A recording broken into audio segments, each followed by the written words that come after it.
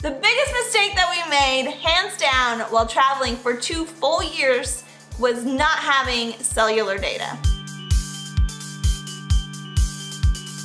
So this video is sponsored by gigsky. We thought it was a perfect pairing because today we're talking about all of our mistakes and experiences of not having data on our phones for 2 whole years while traveling. It was hardcore, you guys. So it's the 21st century, and Josh and I decided to go and travel the world full time. Yeah. And when doing that, like, we didn't have a data plan or anything. We pretty much got rid of everything everything we had in the We were like purging, I think. Yeah, and we didn't want to pay for data every single month. We were on a super tight budget, we didn't want to have a contract. I know a lot of people have suggested like, oh, my carrier has this plan and it's only $40 extra a month, and I'm like, damn!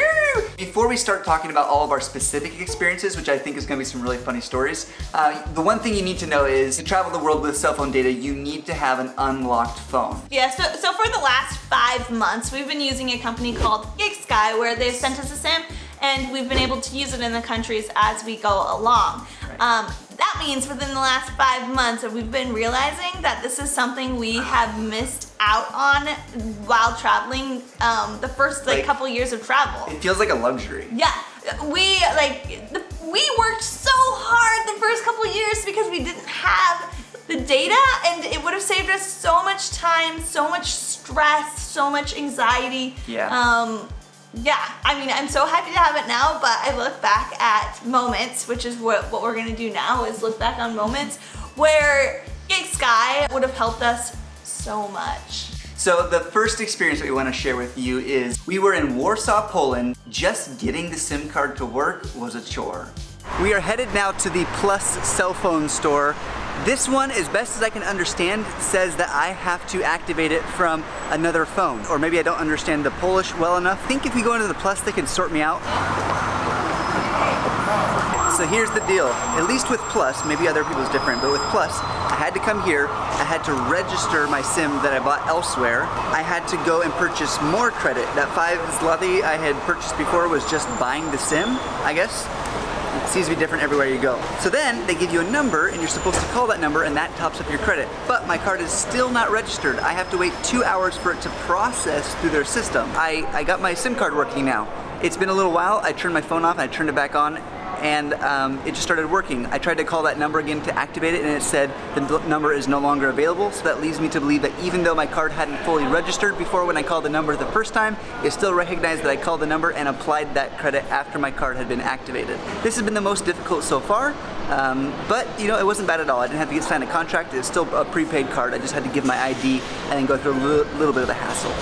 So to sum it up, basically I bought a SIM card, plugged it into my phone, it didn't work. You bought a SIM card that all the information was in Polish. It was in Polish, so I had to wait till we go back to our Airbnb, and I used like a text to translate the information that was written in Polish, and the best I could figure out was I just needed to go somewhere to a cell phone store and they'll figure it out.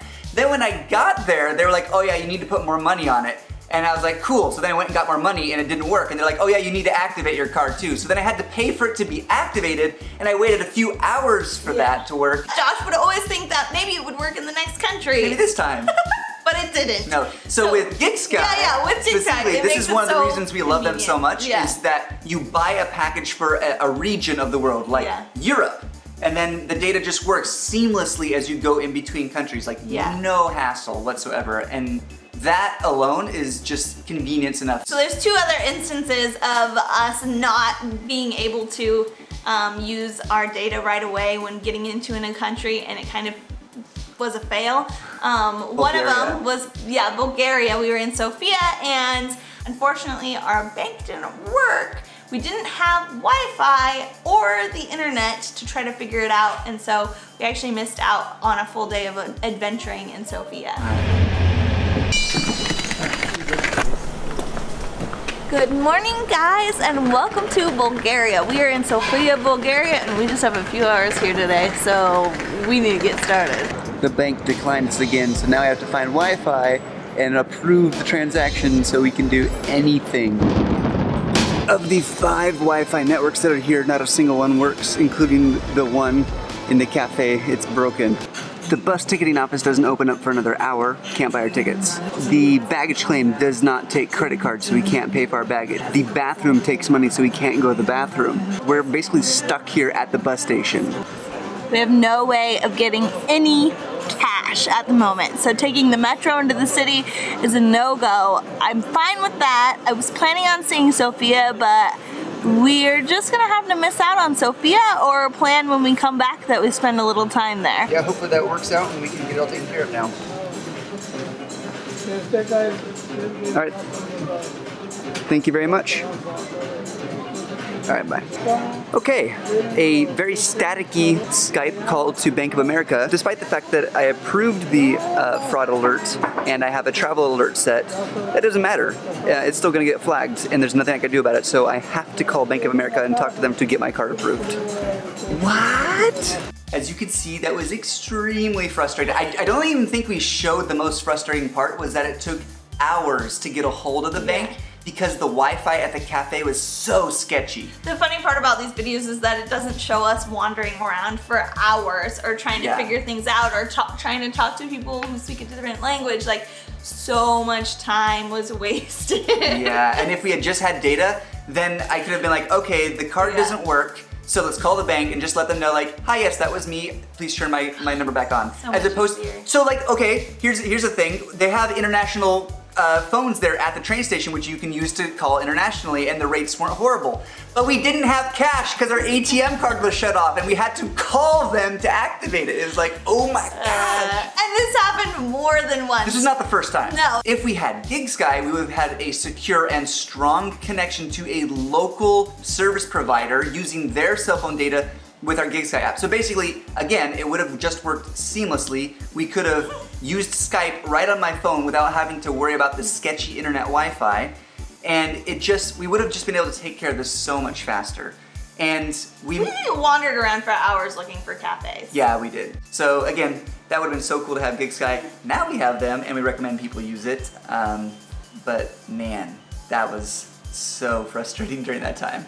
Another instance was in a town called Mokagora, Serbia. You've probably never heard of it. We were on a bus. We didn't know when or where they're gonna drop us off. When they dropped us off, we didn't have money because we were in a brand new country. We couldn't get a hold of our host. Yeah, because we didn't have any Wi-Fi or anything to tell him where we were at. We had to find Wi-Fi. It was just this whole ordeal. All right, so check this one out.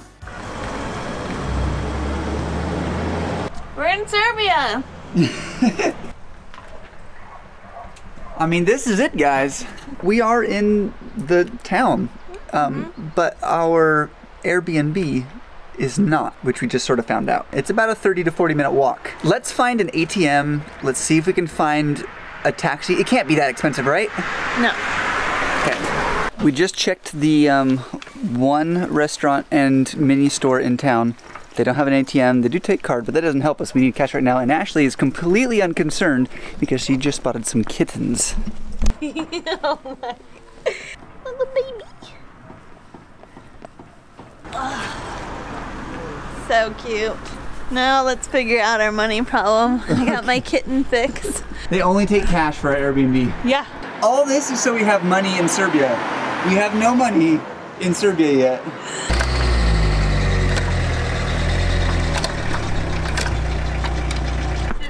It's broken. No. Yeah, it's aired out. It's stuck on like the Windows setting. It's like running Windows. For real, I'm not joking. I messed with it and it got rid of the Windows screen, so we have money. We are thousandaires. Just FYI, Denare is like 100, basically 100 to the dollar. Have you seen a taxi? I have not seen a taxi. Yeah. But we can always ask. We finally found food, we've got money, actually we have Wi-Fi too. So Ashley emailed our host at the Airbnb to see if they'll come pick us up here in like 2 hours.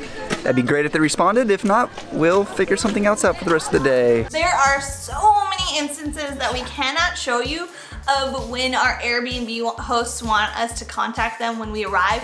But we didn't have Wi-Fi, we didn't have data to contact them, so we'd either have to go find a cafe somewhere close by Hope that there was one nearby. Yeah, without having data, so that we could just see, like, yeah, there's one. Or wait forever Yeah, we just had to think ahead of time for everything. So to just wrap it up, our biggest mistake the last 2 years, and we truly believe this, is not having a data service provider while traveling. Something as simple as hailing an Uber or using Taxify to get a local taxi, that's so basically impossible without data. I know that, you know, 10 years ago, this was the norm, like people had to do this. But look, it's the 21st or 2nd or whatever century we're in. Wi-Fi data is inexpensive and easily accessible, and we love gigsky. They're a sponsor of this video. They've been a sponsor of this channel for several months now. And we love them. We love them. So that's why we chose to work with them. So and we use them every single day. Every single day. So I cannot recommend gigsky highly enough.